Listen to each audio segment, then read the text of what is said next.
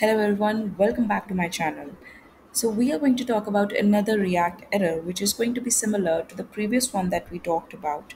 And in this one, what we are going to work around is arrays. So the last one was regarding strings. So this one is regarding maps basically. So an array of data will be handled.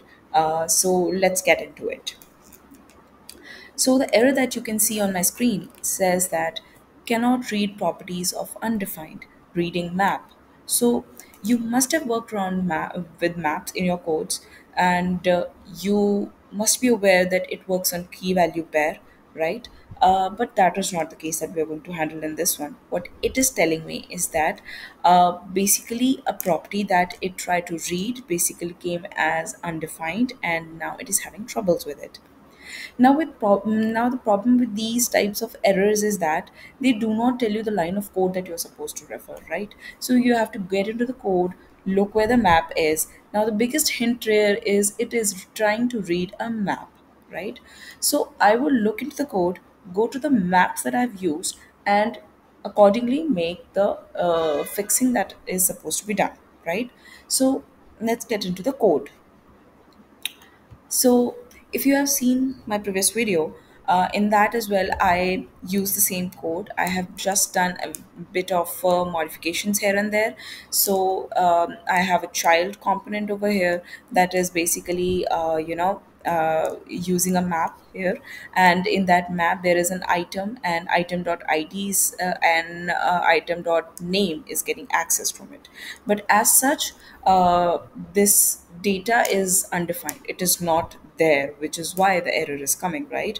So what the problem is that for the code I am making it mandatory to read this property, right? So uh, and that is why it is throwing an error. So because it is mandatory, because it is a compulsion for the code to have that data in hand, and it is not getting it, hence the error is coming, right?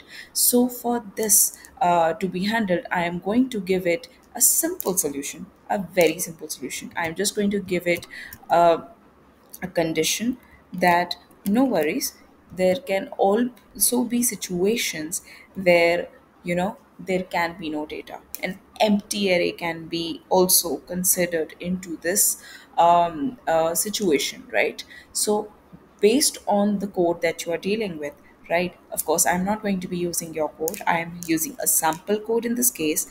But in case you are are troubled with an error like this, you can give your variable where you are accessing it a simple condition that yes, there can be situations where there is a possibility of empty array or an empty string in the case of string, as far as my last video is concerned. But for this one, as we are dealing with arrays and maps, hence I'm going to give it a second situation where there is a possibility that it can be an empty array as well. Hence, when I will save it, my error will be gone, right?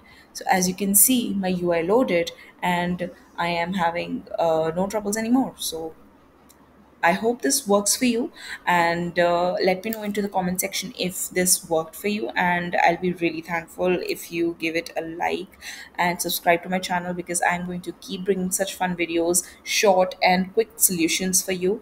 And it will also enhance my knowledge along with yours. So let's get into it, and we'll meet you soon. Bye bye.